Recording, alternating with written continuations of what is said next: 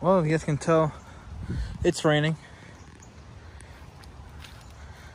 We're out here in the Evo. We're gonna take it out for the spin. We're gonna go to the gym. But we did get a package for the Evo. Oh. Yeah, usually when it rains, for some reason the sensor doesn't want to read it. Why would you have the keys? Yeah, I got the keys. It doesn't want to read the keys. Usually when it rains, it does that. I don't know why. Let me see. Yeah, usually when it rains, it doesn't want to do that. And I guess water goes in it or something. Okay, all right, let's go.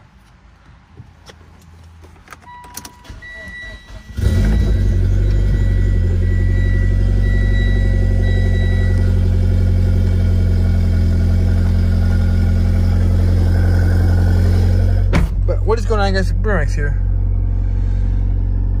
Starting up the Evo. Get it to temperature. We're only like a couple of miles away until we reach. Only a couple more miles until we reach 80,000 miles on the Evo, which is crazy. Just waiting on my little brother to come out, and we're gonna head to LA Fitness, and then we're gonna unbox something cool that came for the Evo. It's a boost controller, electronic boost controller. I almost forgot for a second. I was like, what did I get for the Evo? We got the electronic boost controller, which I'm gonna be unboxing, and I'll show you guys once we get home. But I noticed how dirty this thing got already. You see the white? That's what it was, and then it turned like to this color. I don't even know why. Like, this ain't even clean up. I don't know. Oh well. Let's go before it starts raining even more. Taking the Evo out for the spin.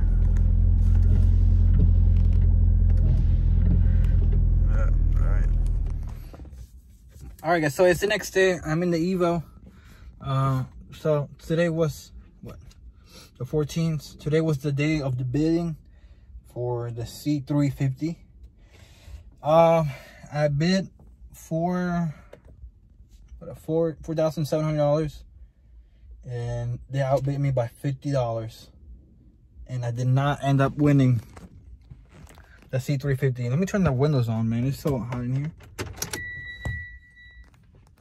But yeah, I did not win the C class. It sold for $4,750, which the $50 I didn't put because I thought it was way too high after that.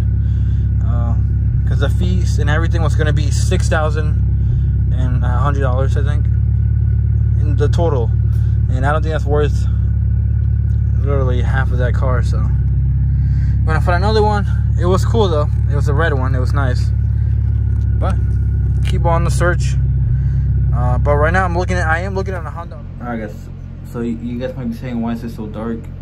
I'm actually at work finishing up the video. I've been continuing the video. It's like 5 in the morning. I'm so tired, but I did find another C class. I'm gonna be bidding on it. It's black, so it's nice. It's a C300 though. It's not a C350, which obviously I want a C350 because obviously the 3.5 liter instead of the 3.0 liter. My bad. But I don't know. I just wanted a 350, but it didn't work out. Just fine. I'll show you guys. I'm gonna show you guys the picture right now of the C350. Look how beautiful it looked. I can't believe I missed out on it. But because of the fees, guys, the Copart fees are crazy. I live in Virginia, and I was bidding on the C350 in Virginia. And you need to have your dealer's license, or you got to go through a broker, which I went through a broker, and the broker was charging me like $300. Crazy fees, and then also Copart fees. What brought it into like almost $2,000 of fees, which I didn't think it was worth half the car. So yeah, let me show you guys pictures of the C350. Alright guys, so we're here on Auto Bid Masters. I'm gonna show you guys the Mercedes that I lost by $50. I'm gonna go to launch, And there it is. I lost this beautiful red Mercedes C350.